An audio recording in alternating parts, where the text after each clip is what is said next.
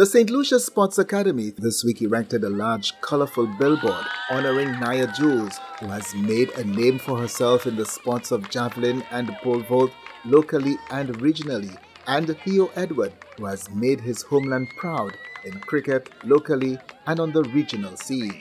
Principal Delia Charles of the Saint Lucia Sports Academy says the achievements of the Academy students are not only a testament to the institution but also to the nation. According to Charles, the purpose of recognizing these students in such a manner is to offer them motivation to remain steadfast in pursuit of their aspirations and to elevate their accomplishments, thereby instilling greater pride in their families and the entire country. We are working with our students and taking them to greatness.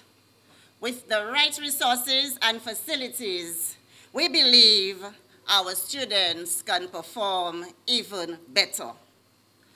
To Nia and Theo, your commitment, your skills, determination, discipline, and passion for your sports have brought you to this level in your sporting career and contributed to your success.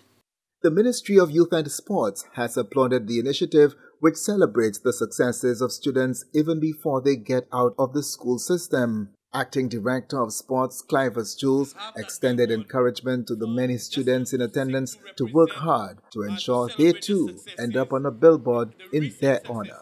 I know you have it within you. You have the staff here to make it happen for you, provide that kind of support for you. So, of course, please work towards that. That being said, on behalf of the Ministry of Youth Development and Sports, I want to congratulate Theo Edward and Nia Jules on their performances in recent times. I want to encourage them to continue to do well.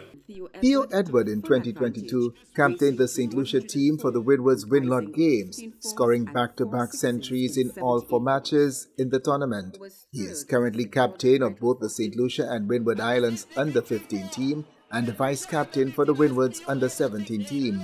Nia Jules, on the other hand, currently holds the record for women's pole vault and gold medalist for the 2023 Carifta Games. She is also the bronze medalist of the 2023 Carifta Women's Javelin Tournament and is the current gold medalist for javelin in the Windward Islands Winlot Games. My aspiration for the next few years is to get into the West Indies Academy and hopefully play the Under-19 World Cup for West Indies. Every game I play, Coach Gary tells me, you fail to prepare, prepare to fail. Today is a celebration of hard work, dedication, and I would like to leave you with these words. Hard work beats talent. When talent does not work hard, keep working, keep pushing. I thank you.